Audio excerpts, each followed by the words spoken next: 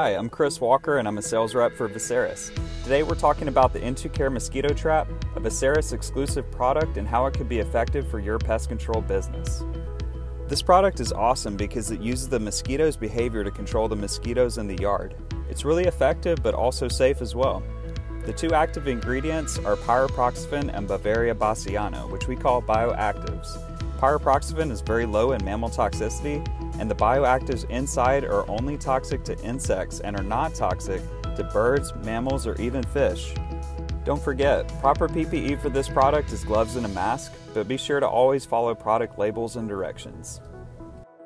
The In2Care unit is made up of the bucket, a floater, and then you have the lid and then the cap.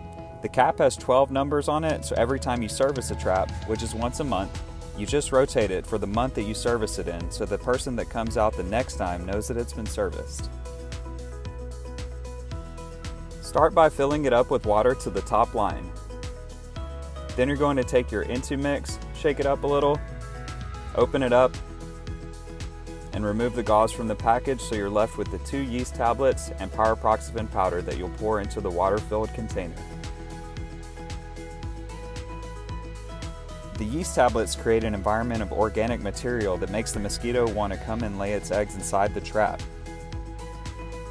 Once that's done, you're going to take your gauze and floater and start on one side wrapping the gauze around the floater.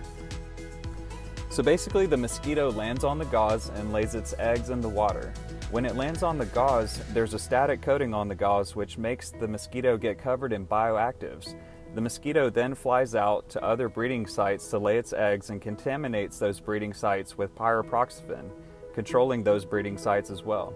You also have the Bavaria bassiana on the mosquito, which kills the adult mosquito about 3 to 4 days after exposure.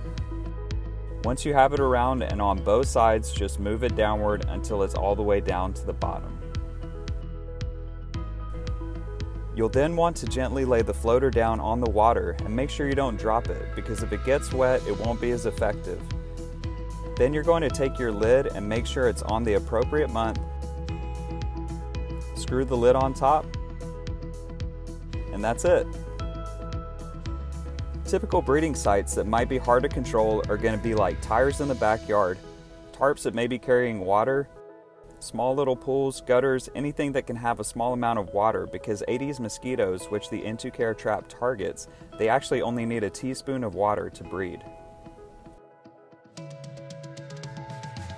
Optimal placement of the In2Care trap is going to be in the shade, vegetation, and then where people are going to be.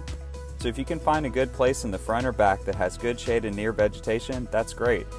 But even if there's no vegetation, you can still place it in the shade. The reason for that is because you want less evaporation inside the bucket where the water is. Thank you for watching. If you'd like more information about this product or other products, please visit pestweb.com or contact your local sales rep for more information.